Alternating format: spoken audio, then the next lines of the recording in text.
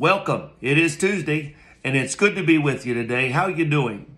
Well, I hope and pray that you will pray for Brother Jack today. He goes to the doctor, and he surely will need your prayers. We want God's will to be done, and so please pray for him and also for Sister B, okay? All right, well, let's get into the Word of God. We're going to spend a little bit of time in the book of Galatians and primarily in chapter 6, and so just be ready for that. But our verse for the day is found in verse number 1. The Bible says it like this: Brethren, if a man be overtaken in a fault, ye which are spiritual, restore such a one in the spirit of meekness, considering thyself, lest thou also be tempted. The Bible says in verse 2, bear ye one another's burdens, and so fulfill the law of Christ.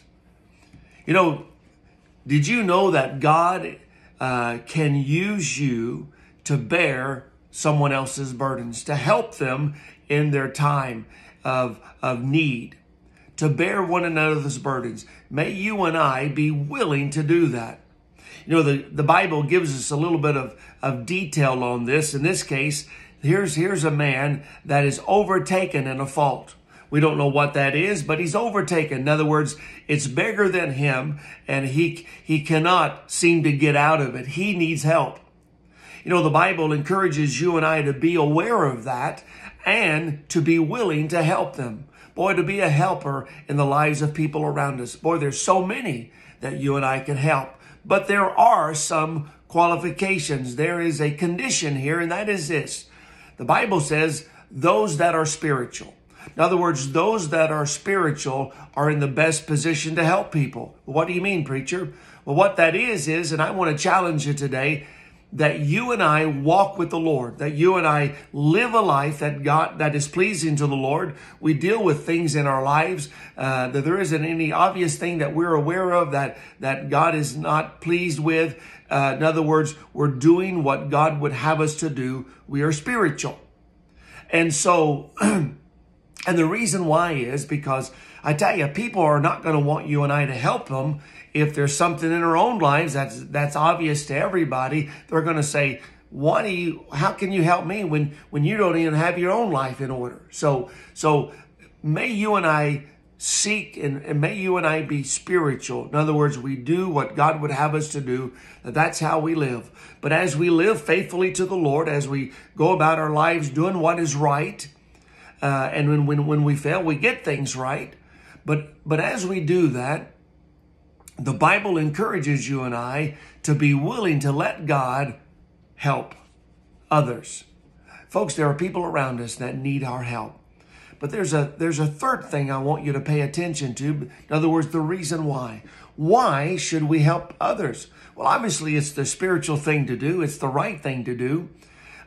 We can help them. By the way, the grace of God that works in our life, when we've gone through hard times, the comfort of God, we in turn, because of that, can help other people because of what we've learned.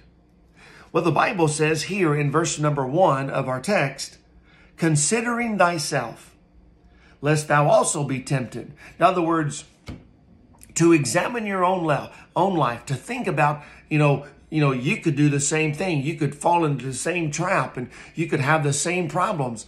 But when you and I, which are spiritual, live the way God would have us to live, and then we begin to help others, I tell you, it teaches us. It reminds us, hey, we don't want to go there. Hey, we don't want to live this way because we know where it's going to lead.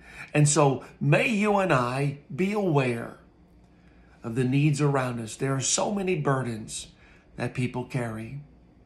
And may we be willing to say, God, here am I. And as God works in your life, as God changes your life, you in turn can help someone else to bear their burdens. What a blessing that is. May you and I be a blessing to other people today. Let's pray. Father, thank you for the Word of God. Thank you for the challenge. And Lord, thank you for working in our lives. Thank you for helping us live the way that we do. And it's not by mistake, Father, it's by your amazing grace. But in turn, Lord, help us to be aware of the burdens of people around us. May we be willing to help people through whatever it is that that they're going through. Lord, thank you for what you've done in our lives. In Jesus' name, amen. May the Lord bless you as you bear one another's burdens. Bye. We'll see you tomorrow.